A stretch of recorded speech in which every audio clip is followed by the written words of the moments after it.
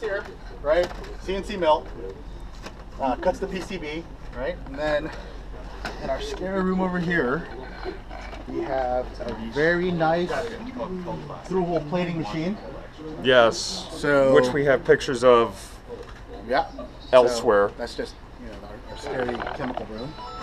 And then we have reels and reels of parts, millions of parts. We have not really organized in any really good way. Server rack full of parts. That back room filled with parts. This. These little bins filled with parts. We have our collection of dev boards. We just collect dev boards. We love them. Sure, like gets them and just like throws them in the drawer. They're in a drawer somewhere. I mean, just about any dev board you can think of in the last 5 years is somewhere in here. And you have a Oh, and there's a pick and place machine when you want to get, a little more than just 1 or 2 prototypes done. There's our measurement station back there. With a 22 gigahertz? 22. Okay. There's a 2 gig oscilloscope. I don't know. It's just about everything you need to prototype a circuit board.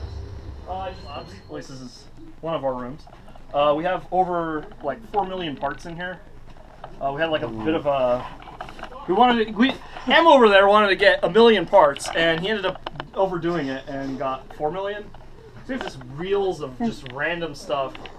Broken Tron discs. We have a PCB mill. Woo.